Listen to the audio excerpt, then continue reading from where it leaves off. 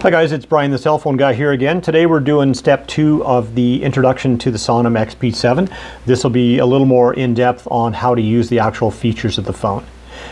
This first step, of course, is turning the phone on. So to turn the phone on, we push the power button on the side right here, hold it in until you feel a vibration, and then wait about 15 or 20 seconds while it goes through its entire boot up process.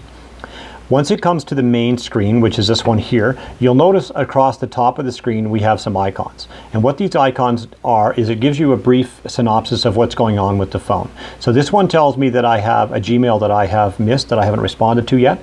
This next one here with the little arrow shows that I have some updates that are available.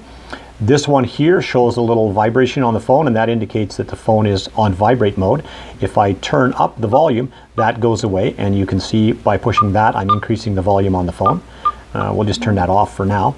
Next, we'll see the phone is on the LTE network and it has good signal strength. It has about 50% battery, and this is what time it is.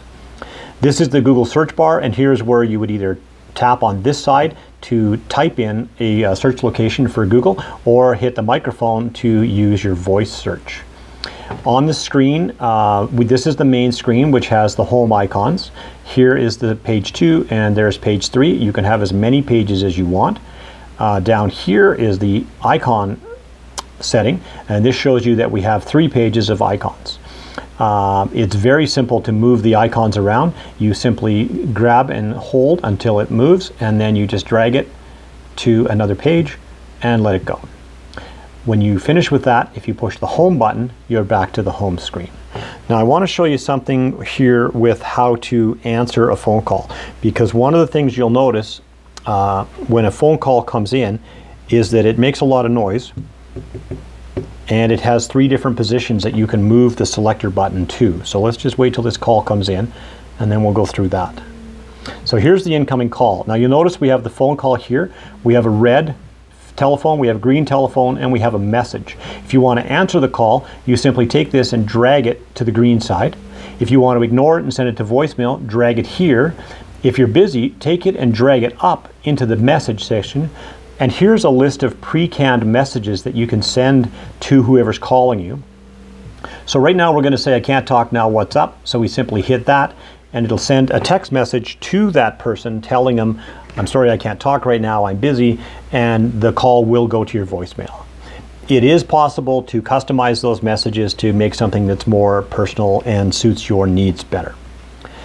So down here, the next one we have is the people icon. So this will be your entire contact list. So if we wanted to call Alan, we would simply tap on that, and up here, if I had his name, his phone number, his fax number, his address, all of that would show up. And I would simply tap on that, and it would make the call for me. If I want to add a new contact, I simply tap on the plus icon, and then I would put in the name, put in the phone number, the email address, and whatever else I wanted. You can add other fields if you need to, and then when you're done, you simply press the done icon. Next, we have the text messaging icon. So on this one, this opens up your text message. And if we hit, this will open up to where we were when we were last in this menu. So if we hit the back button, it'll take us back. And here you can see the last 3 text messages that I've sent. If I wanted to resend a message to Bob, I would simply tap on his, and that would bring me back to his icons. If I want to send a new text, I go down here and I tap on the plus icon.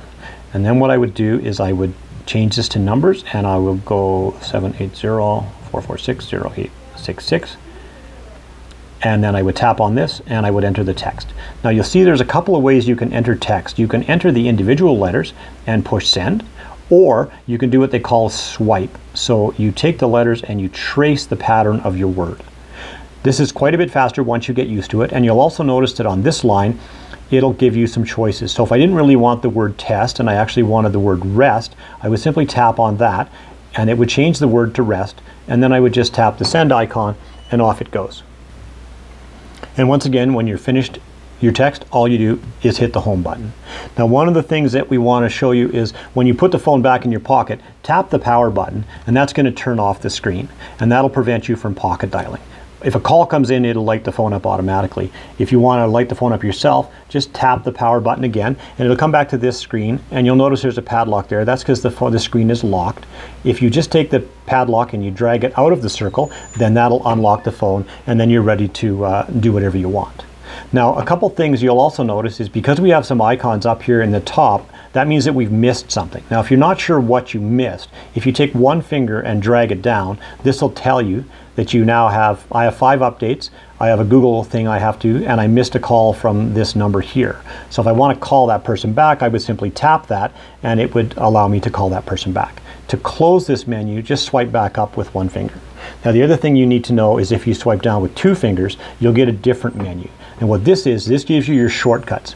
So here's the shortcut to my brightness and to my settings and my battery life and my LTE and my owner information if I had put any of that in.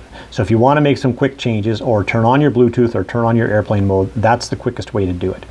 And then when you're done, simply swipe back up. These phones run on the Android system. It's running Android 4.4. which is also known as KitKat. This is the most common operating system on smartphones worldwide, with over 1 billion devices that are running this kind of software. So it's extremely popular. Most of you have probably already seen it on other smartphones like Samsung S5 or the LG G2 or some of the HTCs. So it's a very simple system to learn. If you have a specific question, one of the easiest ways to learn it is to simply go to YouTube and type in Android 4.4, how do I add a contact? Or whatever your particular question is, and you will find a large amount of videos that will explain things for you. That pretty much does it for this video. We will be back in the next video with an introduction to the TELUS Link. Thanks for watching.